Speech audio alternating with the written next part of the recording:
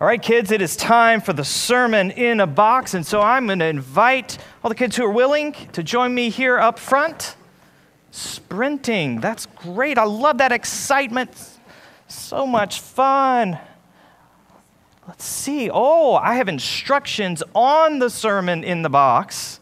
It says, please do not shake. Okay, I'm not going to shake it. I will hold this carefully. Maybe we have something fragile in here this morning. What can we? Oh, wow. This is a cool sermon in the box. Thank you, Junia. So what we have this morning is a microscope.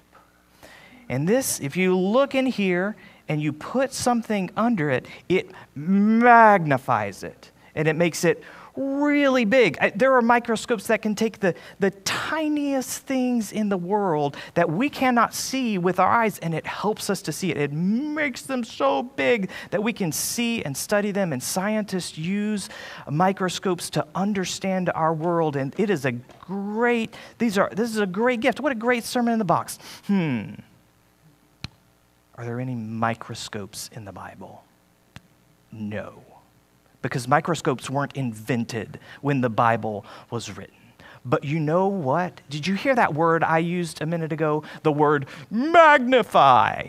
And you know what the word magnify means? It means to make something large. That's what a microscope does. It makes something large to our eyes. And you know what? That word is in the Bible.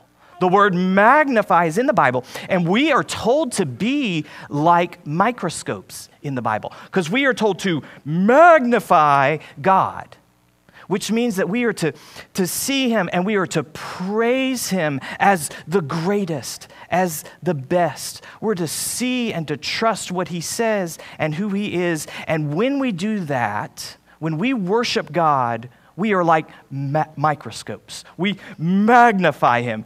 We see Him as the most important person in our lives. What a great sermon in the box. Thank you so much. I'll give you that. I'll also give you the bubble wrap. We could have done bubble wrap this morning too. Maybe somebody put bubble wrap in there sometime, and let's see if I could do a sermon in the box from that. All right. I need to pass this on to someone else. Talia, you are nicely asking for that, so I'm going to send it home with Talia. Kids, you can rejoin your parents for the rest of the service.